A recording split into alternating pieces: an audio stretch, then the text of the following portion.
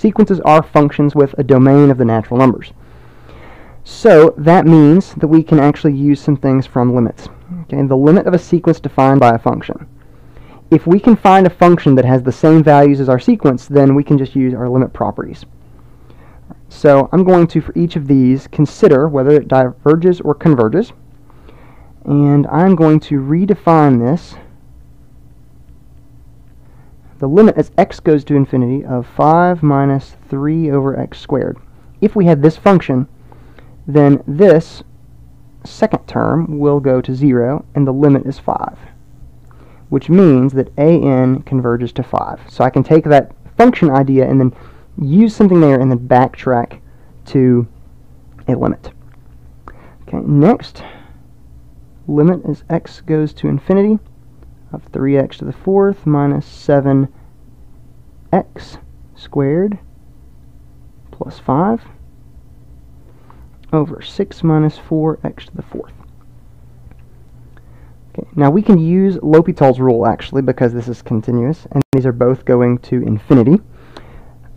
One's going to negative, one's going to positive infinity. Or we can use an idea we've used from Calculus 1, that these terms are negligible. These terms don't change much. Oh, actually, wrong one. These terms don't affect anything. All right. So in the long run, all that we really care about is 3x to the 4th over negative 4x to the 4th, which is negative 3/4. So an approaches negative 3/4 in this case. Part C. Alright, the limit as x goes to infinity of 2 to the x over n squared. Okay, both of these are going to infinity, so we are going to have to apply L'Hopital's rule here. This is an indeterminate form. As x goes to infinity, that is going to be the natural log of 2 times 2 to the x over 2n. Still both going to infinity. I changed to x's in one and n's in the other. Okay, so let's fix that real quick. Now you can apply these properties with n's in there, okay, because they are a function defined in terms of n. Okay, now that does not help. So let's apply L'Hopital's rule again. X goes to infinity. This is the natural log of 4 times 2 to the x over 2, which then goes to infinity, which means we can write an diverges. It goes towards infinity, and the sequence is divergent, or just simply the sequence diverges.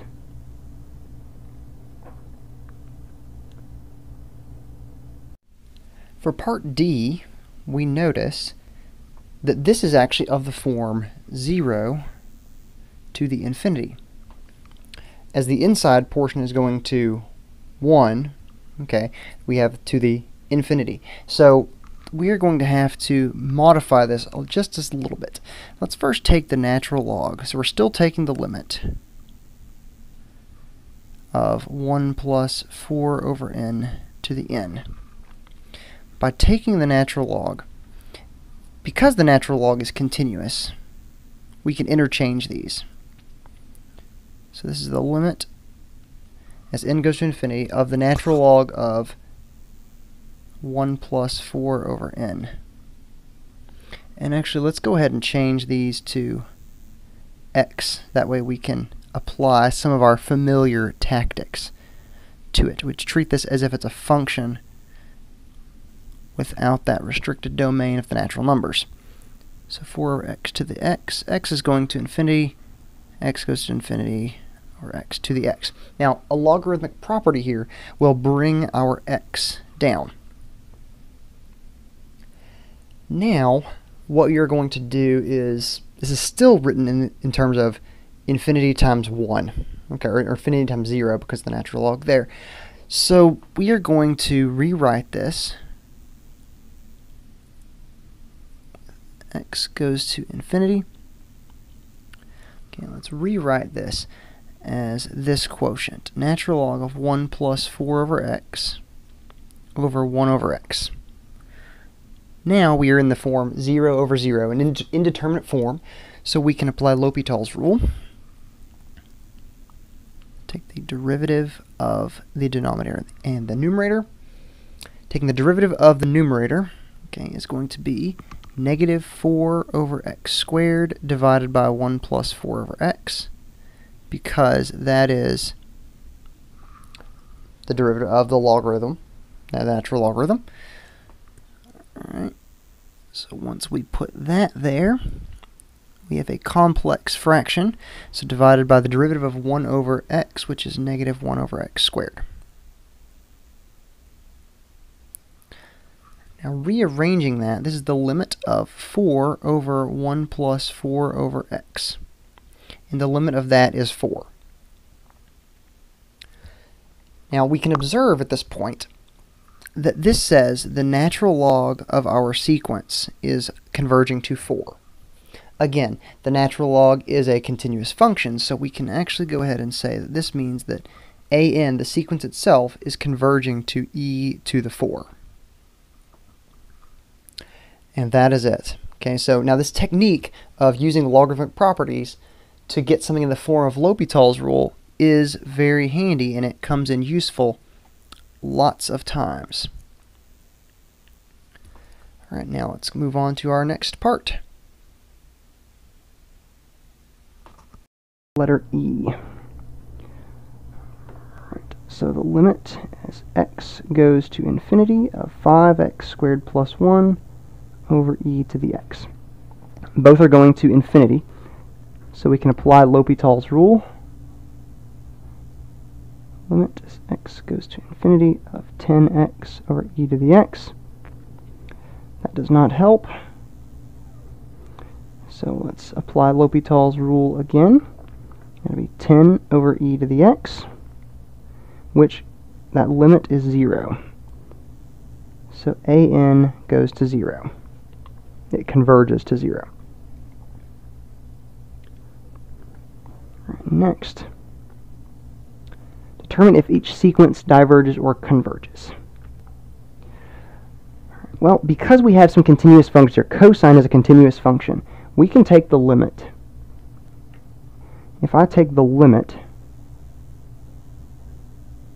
it goes to infinity, of cosine of 3 over n squared. Applying my limit, this term goes to 0, which means this converges to cosine of 0, or 1. So an converges to 1. The square root function is also continuous. So we can take the limit of the square root of 2n plus 1 over 3n plus 5. This limit is going to 2/3. So the limit, or just an, converges to the square root of 2/3,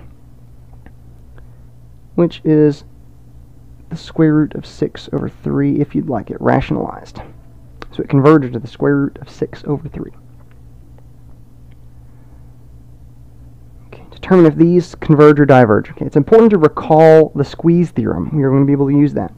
So cosine is stuck between -1 and 1.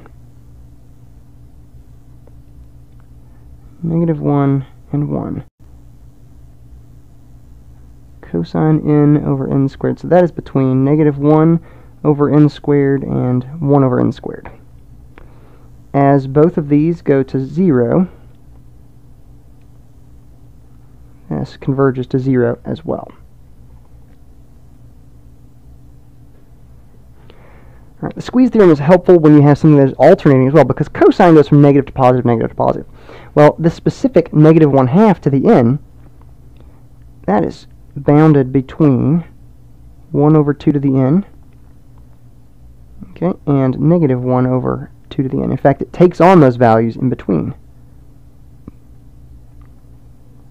As both of these are going to 0, our sequence in the middle, an, converges to 0 as well. Okay, we have a new concept to add here, the idea of something being bounded. Oh, one more. Alright, so sine is bound. In fact, I'm going to go ahead and write this as that is 2 minus sine n over n. Okay, so sine n over n, that is bounded between negative 1 over n. So this is bounded between 2 minus 1 over n. Write that whole thing in there. 2 minus sine n over n, and 2 plus 1 over n. As both of these are going to 2, that means that our sequence an converged to 2.